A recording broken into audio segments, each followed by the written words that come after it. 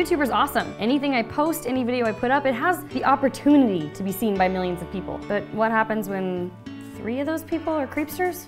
I'm in love with Taryn. We're like best friends.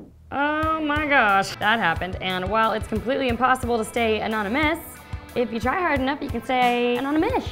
If you're big on privacy, keep your info private. Some computers, like this Ultrabook, come with technology to allow you to lock down your information remotely when it's stolen. You don't want anyone with your information, especially weirdos. I'm okay with it. Go figure. Well, if you're trying to stay anonymous online and have a Facebook profile, good luck. Facebook's privacy settings change faster than this changes from tablet to laptop.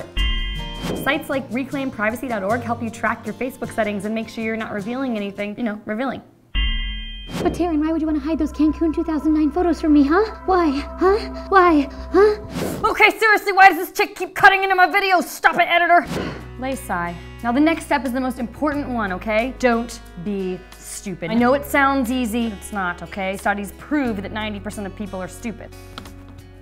I read it on the internet. If you're using a browser, put it in stealth mode so that strangers and/or the government can't see what you are buying on legal download sites. And if you're tweeting, Facebooking, Instagramming, and it asks you if you want to show your location, don't. Hanging out at home with Tiggy. Tweet. Hi. Oh gosh, someone call the police. All right, thanks for watching, and don't even think about tracing this upload. I upload videos from a new location every single day. And mad props to Intel for giving me this super private Ultrabook convertible to play with. I have been a little lonely since Tiggy's been mad at me.